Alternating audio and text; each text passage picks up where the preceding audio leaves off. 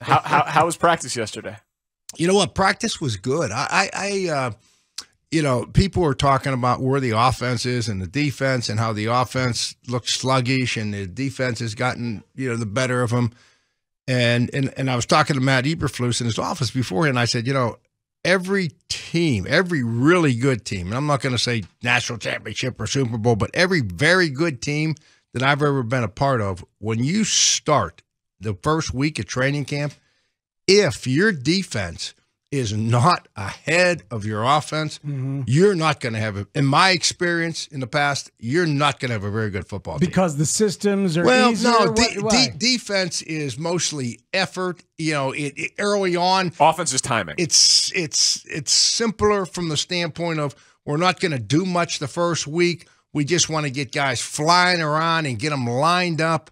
Where offense, you like you said, Danny, you got timing of it. You got plays changing at the line of scrimmage, motion shifts. There's a lot more to think about early. Now, as the defenses progress, then you get into all your blitz packages and stuff like that. Adjustments, it's different. But early on, I really believe that when I heard that and people were like panicking and I'm listening here and, oh, God, the defense is shining the offense and a couple of I said, well, that's good. I like that. That's the way it should be. And we got a lot of new guys. Think about the new guys we got on offense. The best news was yesterday again. When I was there 2 weeks ago, I saw Mooney. It was the first day of pads. I think I mentioned it. I saw him get knocked down, jumped right up. Yesterday, same thing. He got hit twice.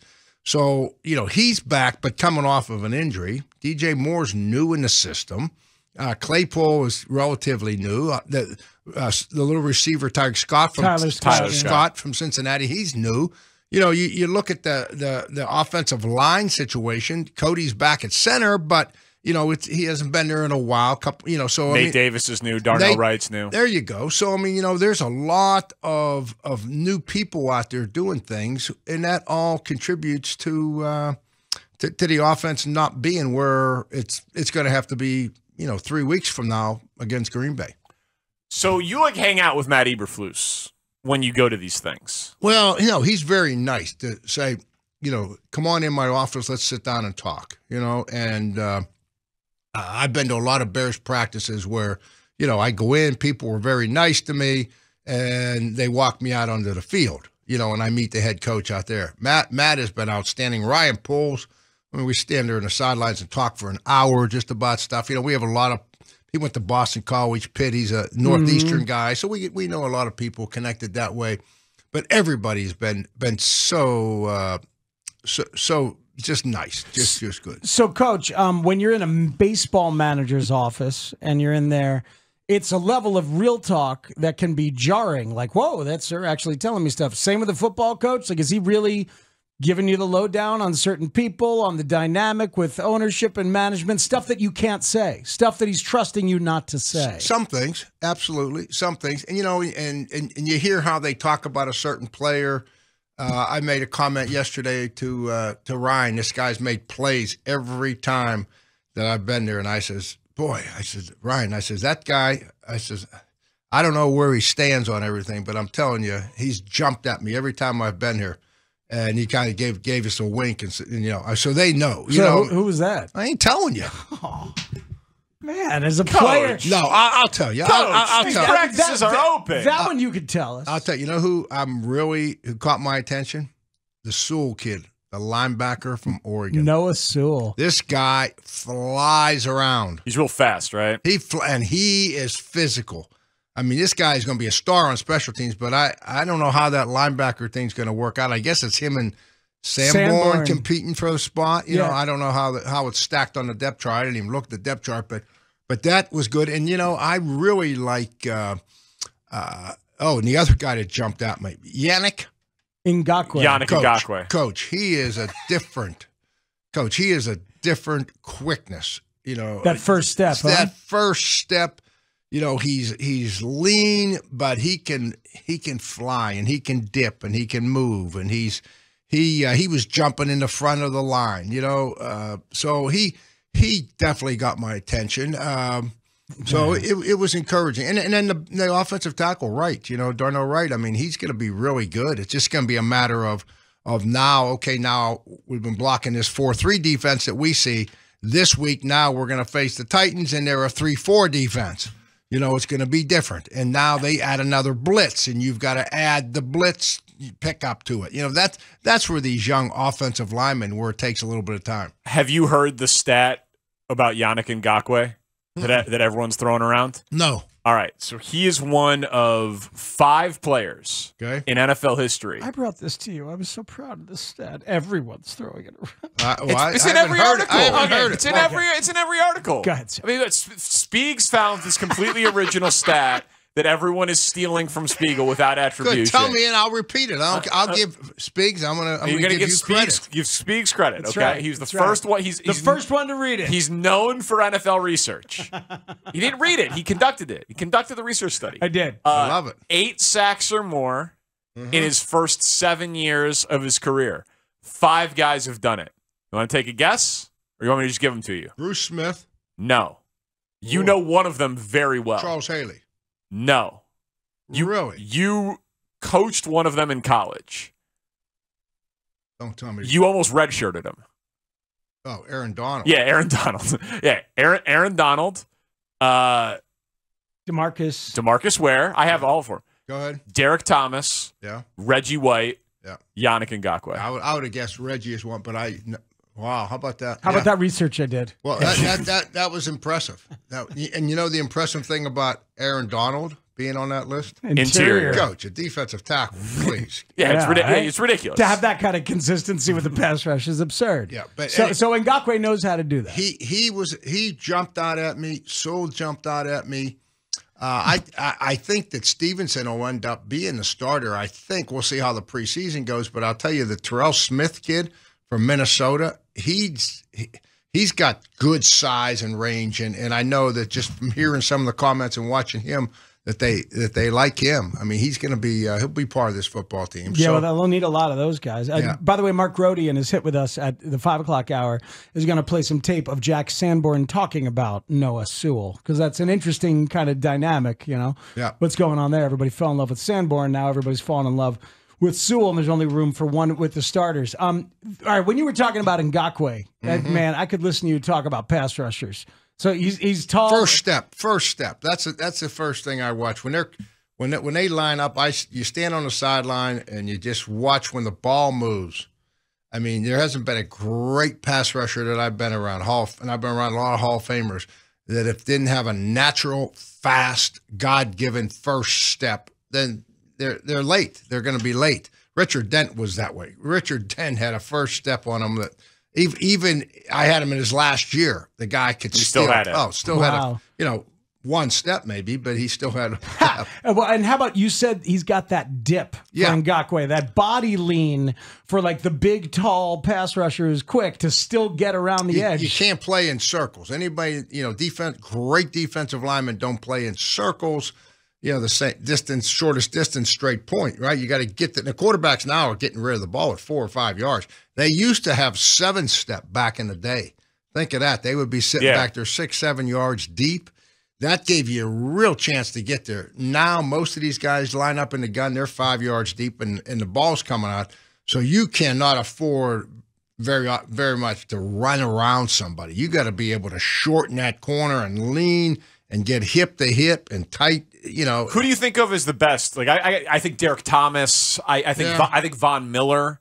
Like it seems like they're running sideways, like so low to the ground. Like who do you think of when you think of like great dip for a defensive end? Well, you mentioned 2 of them. I mean, right there. Derek Thomas literally his highlight package. It looks like he is. Yeah, and they're vertical or horizontal to the ground. And they're linebacker guys, so they're rush guys. Right, but like big, tall guys like Ngakoue. Like, did Jason Taylor have that dip and lean for you? Yeah, he was more speed, but he could do it. He could do it, But, the interesting thing, will they play him every down, or will he just be used in the nickel package? Well, did Eberflus tell you in the office? Because he says he's going to play him every down. Yeah. We never.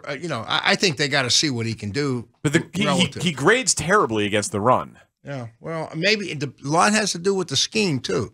I mean, Jason Taylor played at 235 pounds one year. Wow. So it was all getting leverage on the guy, getting off the ball, and turning them loose. And they kind of do that. I had a good talk with the defensive coordinator, and we were just talking our schemes and Tampa schemes and some of the other 4-3 things. Mm-hmm. And I said, the thing that looks a little bit different is just how I said we were just so darn aggressive with our defensive linemen. In other words, we were kind of figuring out the gaps on the move. And he says, well, we're trying to get that way. Now once the guys understand their responsibility, we're trying to get them a lot more aggressive. So we'll see. We'll see what happens. Jacksonville, Minnesota, Baltimore, Vegas, Indy. He's been on all of those teams already. Yeah, that's the only thing that question. And who'd I asked about that? Somebody.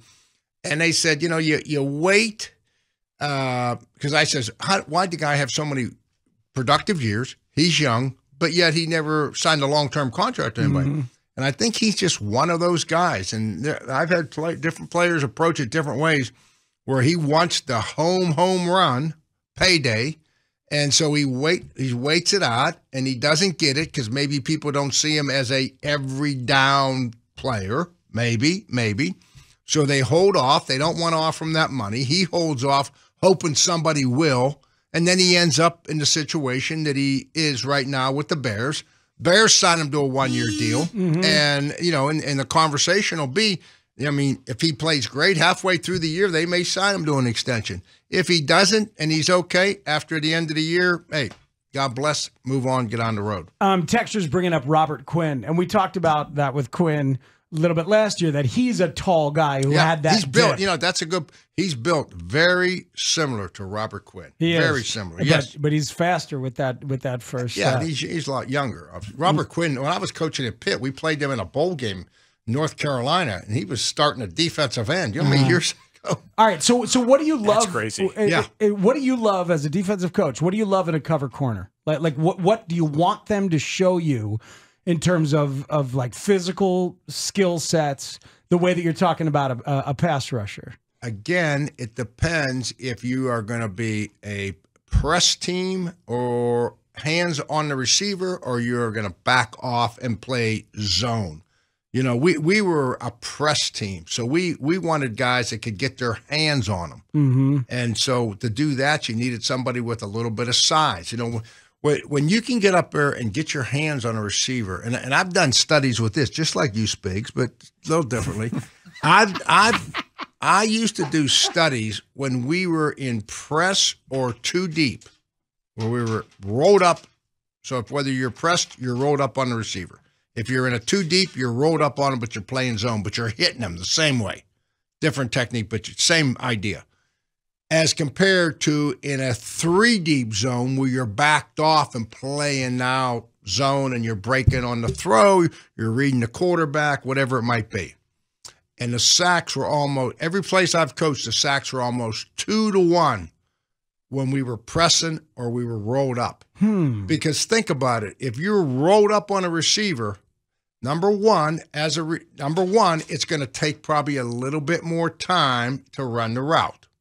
You do a good job. Number two, you have to make an adjustment. If you've got a hook route called and I'm rolled up on you, you can't run that hook. You got to turn it into a fade down the field outside, or you got to turn it into a quick slant.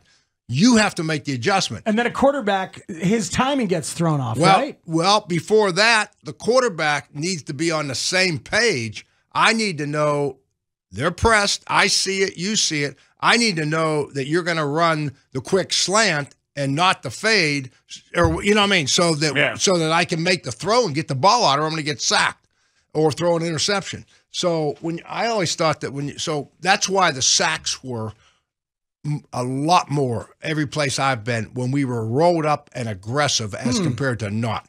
When you're off, it's almost, if good quarterbacks, Dan Marino would kill you. If you as an example, in the old days, the great quarterbacks, the Peyton Mannings of the world, you're going to drop off and play zone, and you're not going to get to him, number one, and he's going to make a quick throw, and it's out.